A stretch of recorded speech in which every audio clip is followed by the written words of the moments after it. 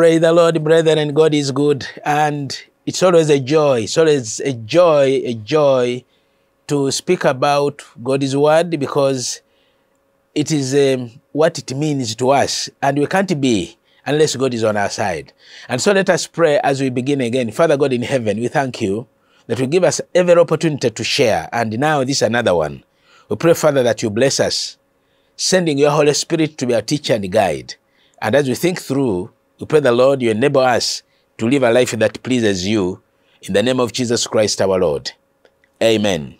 Friends, we thank God for the life, the opportunity that he gives us every day, every day. When you wake up, you open your eyes, thanks be to God. You're able to stretch, thanks be to God, because that is his grace, his favor that he has bestowed upon us. Now, as we dive into this segment of our episodes, and we appreciate God that in finding him is life, and it means a lot when you speak to somebody who fears God, someone who treasures his word.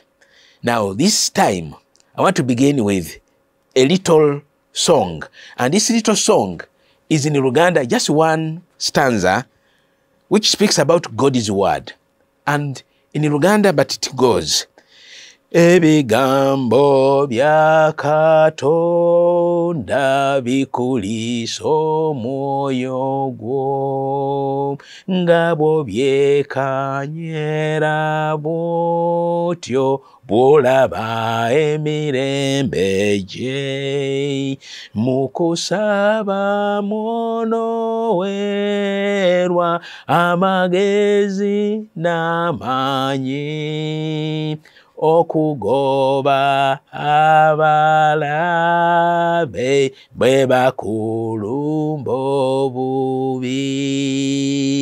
Now, those of you who know Uganda, this is one of the morning songs that we sing in Chabonozo Kukanga when you are waking up in the morning.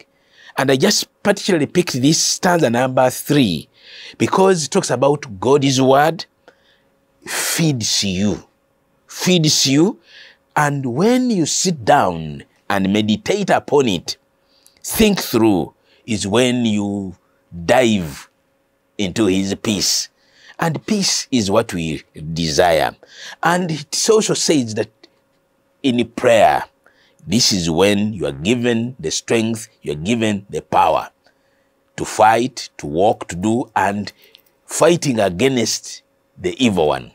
And so this stanza sets me background that in God's word is when we get the power, when we get the strength, and when we dive into prayer, we position ourselves to work.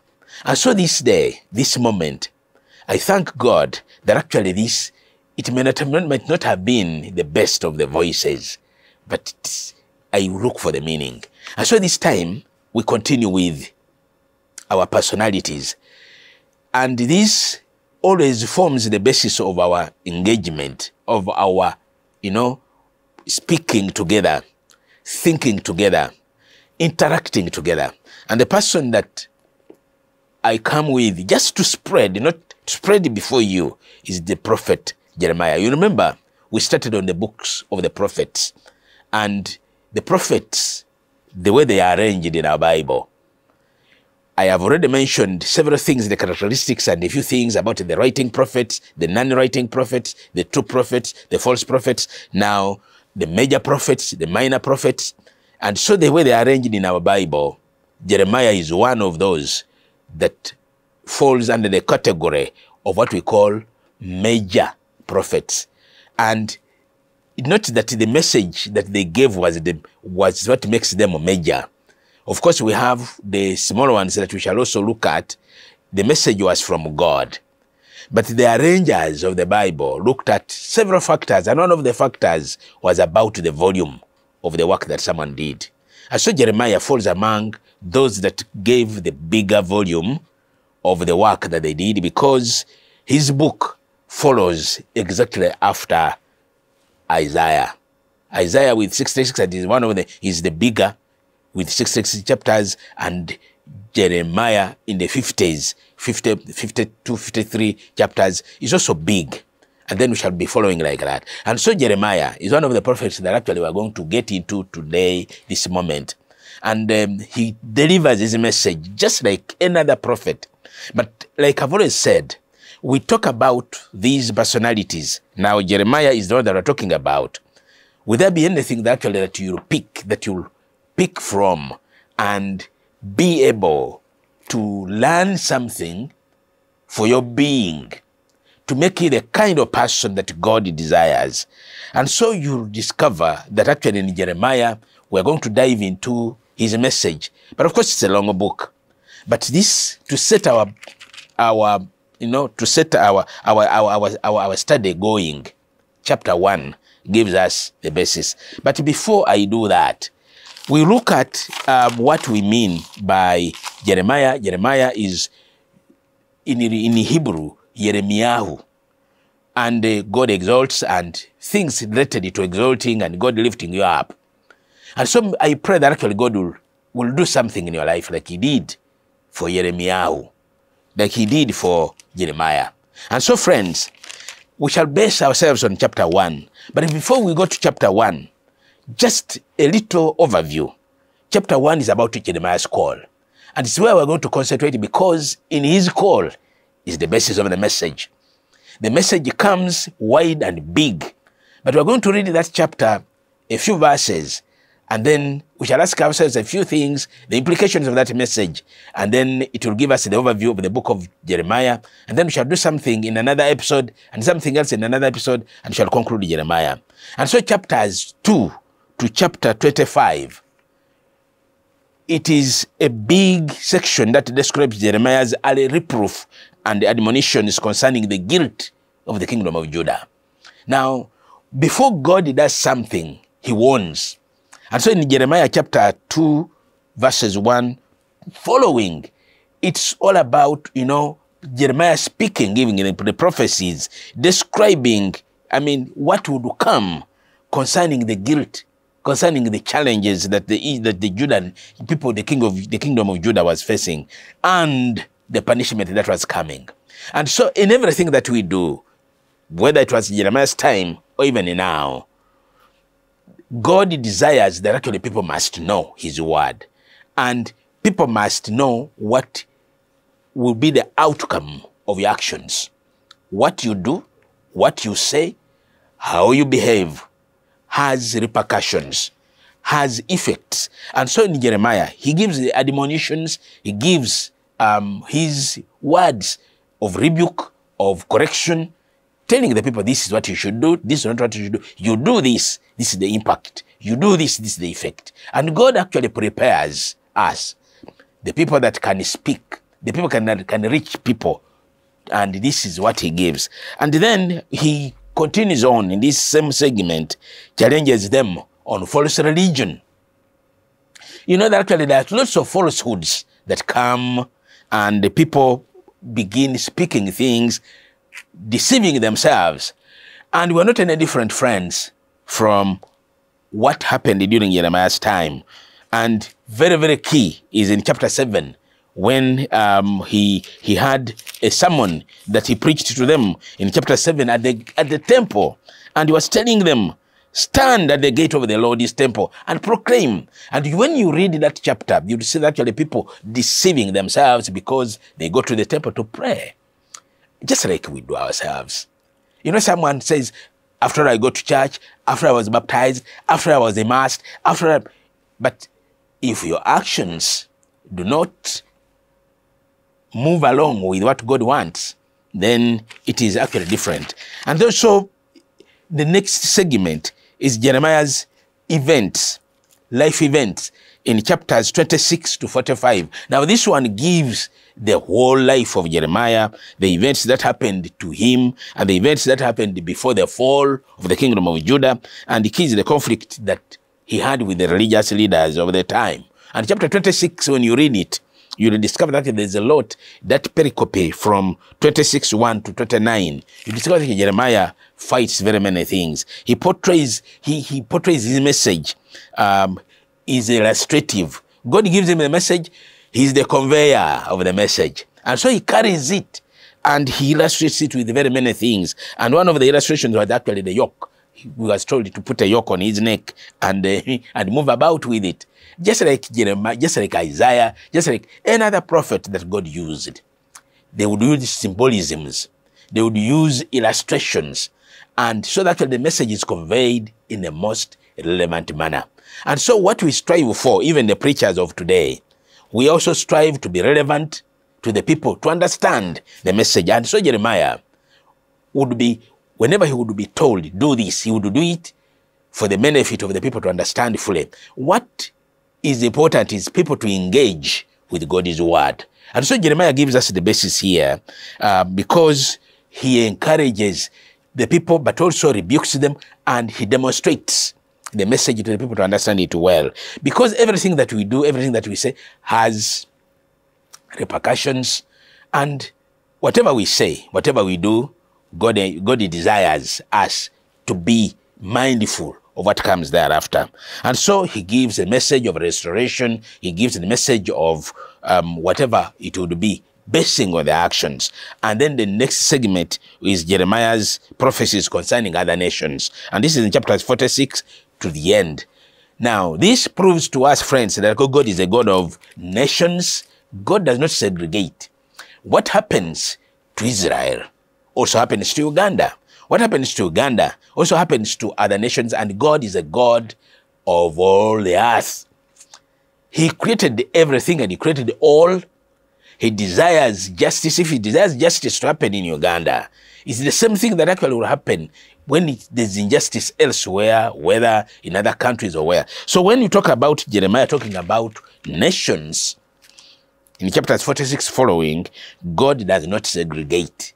He desires everywhere his word to be preached, his love to be felt. And so this is the whole thing that actually talk about the book of Jeremiah.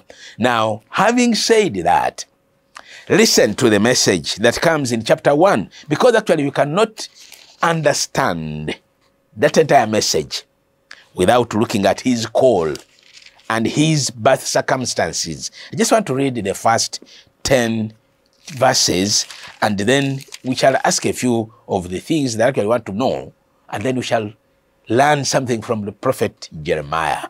What encourages me is to pick something from these people, and so that, like I've always said, so that I can be the kind of man that God is saying he is pleased. Just like David, a man after God's own heart, and whatever circumstances, that whatever challenges, whatever sins, whatever, but there are some things actually that we learn from these people, David and the rest. So here is Jeremiah. Now the words of Jeremiah, the son of Hilkiah, one of the priests who were in Anatoth in the land of Benjamin, to whom the word of the Lord, remember, to whom the word of the Lord came in the days of Josiah, son of Ammon, king of Judah, and in the 13th year of his reign. It came in the days of Jehoiakim, the son of Josiah, king of Judah, and until the end of the 11th year of Zedekiah, the son of Josiah, king of Judah, until the captivity of Jerusalem in the 5th month. Remember? And what you need to know also is that actually Jeremiah prophesied in the reign 5 kings. Spanning 5 kings, we have Josiah, we have Jehoahaz, we have Jehoiakim, we have Jehoiakim and Zedekiah. And so he did that message in the reign of 5 men, 5 kings. Now in verse 4, now the word of the Lord came to me. Now he's the one testifying how it came, and what came, and why it came. Before I formed you in the womb, I knew you. And before you were born, I consecrated you. This is important. I appointed you a prophet to the nations. Then I said, Lord God, behold, I do not know how to speak, for I am only a youth. But the Lord said to me, do not say, I am only a youth, For to all to whom I send you, you shall go. And whether I command you, and whatever I command you, you shall speak. Verse 8. Do not be afraid of them, for I am with you to deliver you. Then the Lord, verse 9, put out his hand and touched my mouth, and the Lord said to me, behold, I have put my words in your mouth.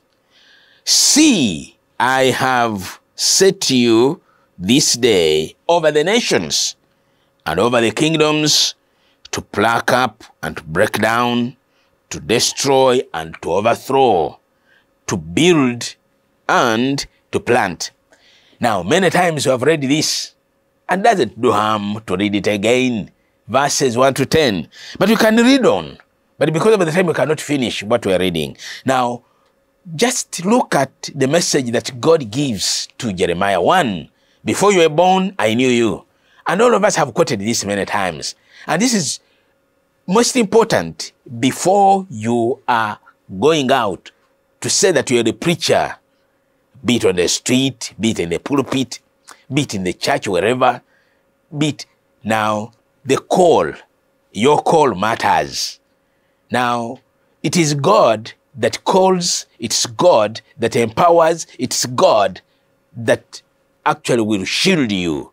Because Jeremiah actually gives us this entire message. It was a difficult one, though, and you realize that actually during the time that God calls him, he gives him this message and says, before you were born, I knew you, and I send you before the nations.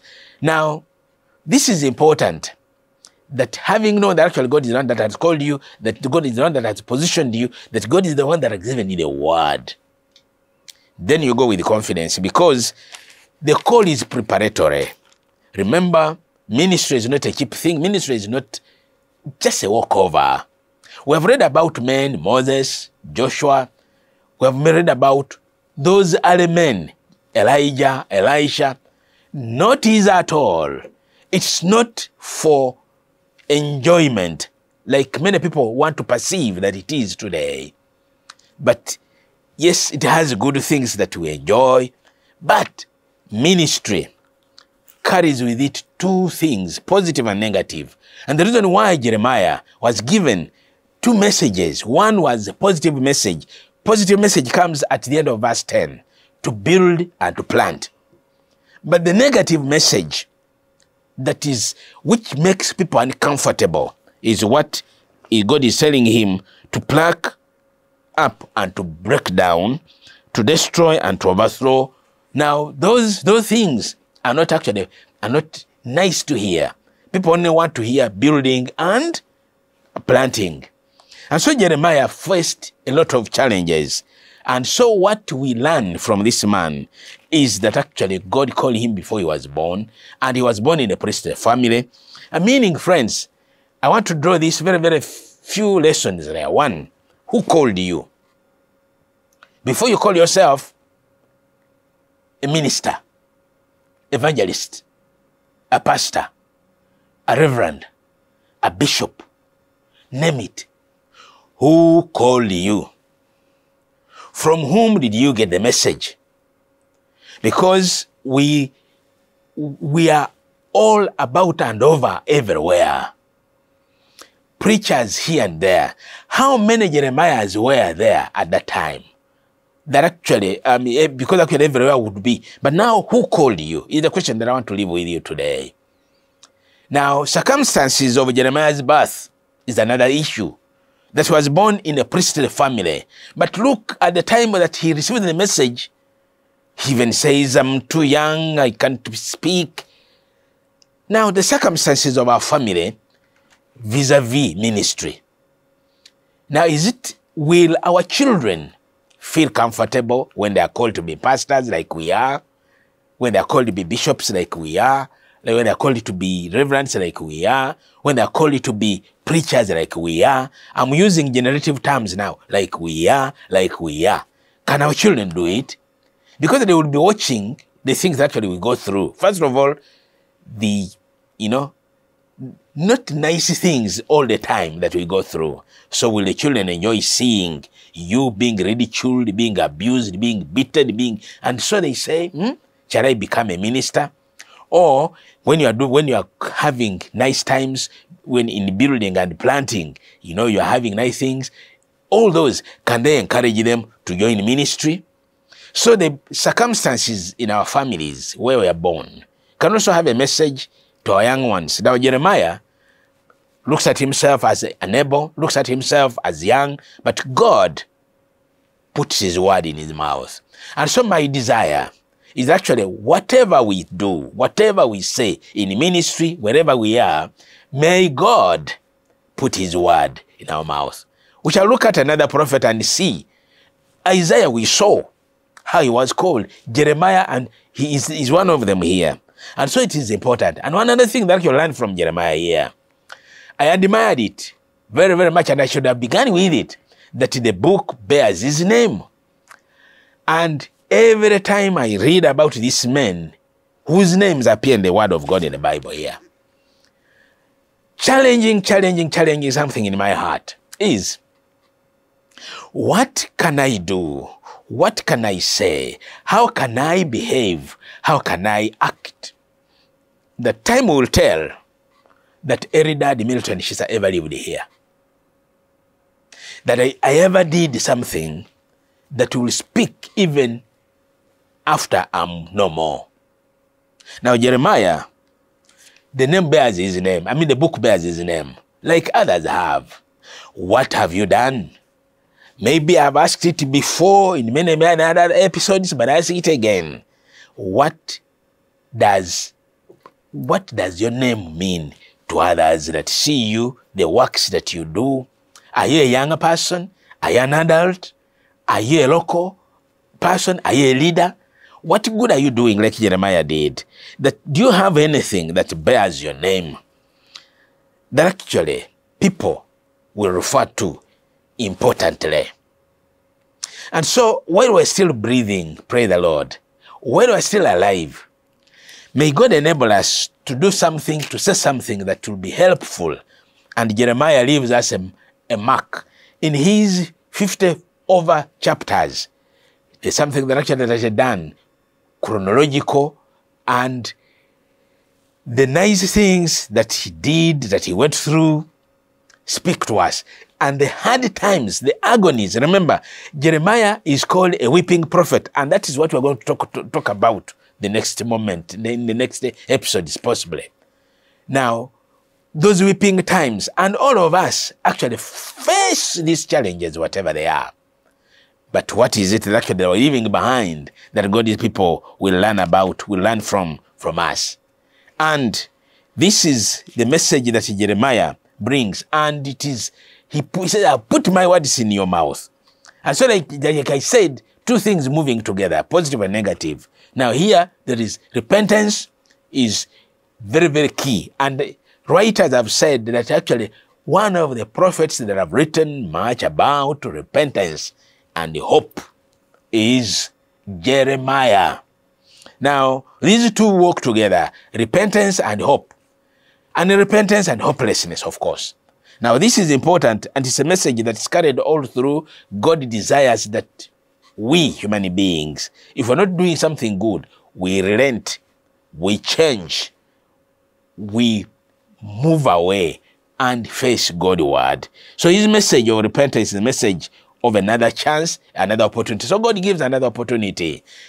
And the Israelites, the people of Judah, were given other chances. The reason why you find at one moment condemnations, blame of the evil things that they were doing, but repentance, falling down, coming down, and God listens, God sees, and he offers another opportunity, another time, another chance. So here we are, friends, that the message was coming to Jeremiah. Two things, destruction and building. Now, this is something that Jeremiah lives with us, that actually we do good, God is happy, God desires. I mean, he also laughs and feels happy. He's pleased with these people. But when you do otherwise, God gets angry, annoyed, and punishment comes. So this message, friends, may God enable you to pick something from this prophet, Jeremiah, a young man. And so, young people, may God bless you. He grows up, he becomes a prophet. I mean, he goes nations. He preaches about nations. He's facing kings. He's facing religious leaders. He's facing who? May God give you the courage. May God give you the energy. May God give you the strength. Now, Jeremiah leaves a lesson to us, and I pray that as you shall be scanning, I'm just opening this so that you scan through the book of Jeremiah, read through once in a while. You know, there are messages there. And of course, there are key passages that I will give you in another episode that actually people keep looking for. But now, what is God speaking to you? Before you were born, I knew you. And I called you. I put you there as a prophet to the nations. May God spread his love, his care to you and to me, and so that we shall live relevantly in our generation, and so that time will tell what good we have done, and the God's name will be praised in the name of God the Father, and of the Son, and of the Holy Spirit. Amen.